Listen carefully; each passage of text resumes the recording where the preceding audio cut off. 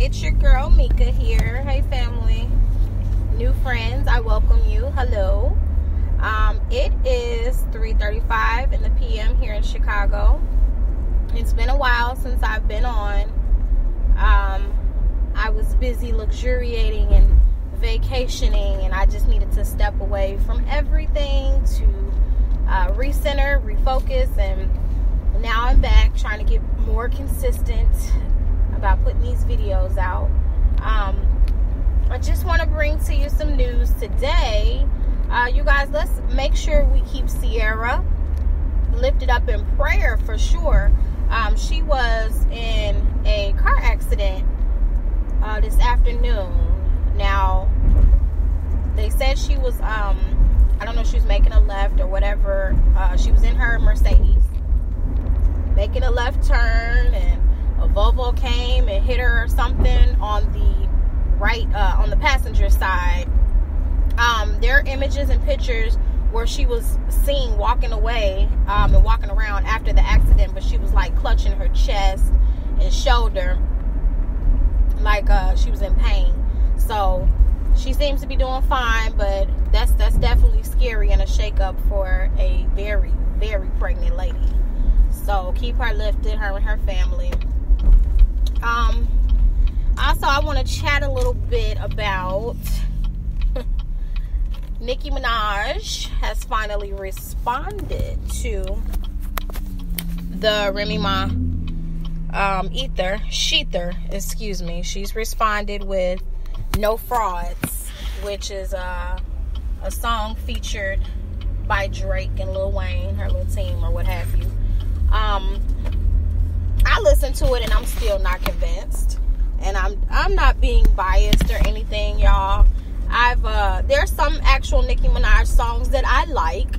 Like I stated in my last video, the only time I really feel like she goes hard is when she's like on features or when she's in a lineup, a heavy hitter, male MCs.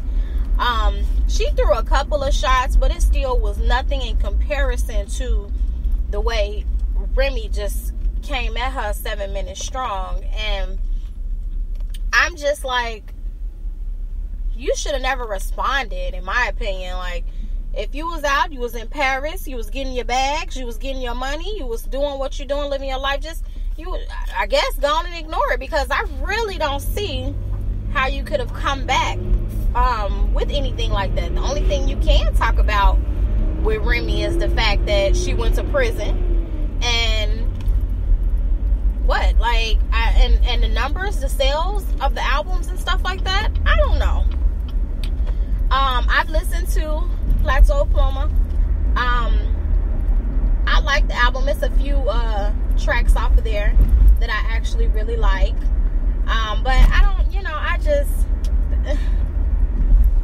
I'm not feeling it. I didn't care for the track. I feel like, why couldn't you stand on your own 2 feet and make a song of your own? Like, why did you have to come again with your features with Drake and Lil Wayne to the rescue?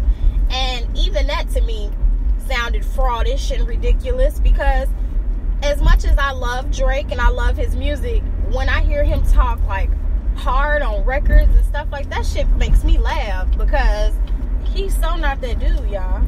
He is so not that guy.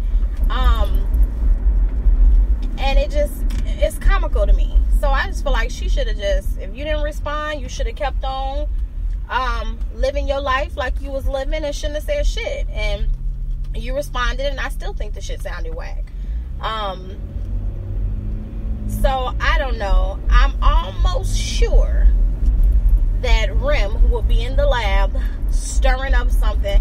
I think I tried to check her Instagram and see if she had responded after the song was put out, and I think she had a picture or something where she put under the caption was like, "Are you dumb?" or some shit. So I already know she getting ready to come back, and all this madness now after Remy done said she regretted the whole thing, but now she in her feelings again because she just put that out. And you can't say it was a low blow that she talked about you leaving your only son there for over a stack, over, going to prison behind a friend stealing from you, you can't say it's a low blow, because you talked about things that were just very personal and very, below the belt. But hey, whatever, I'm still here for it.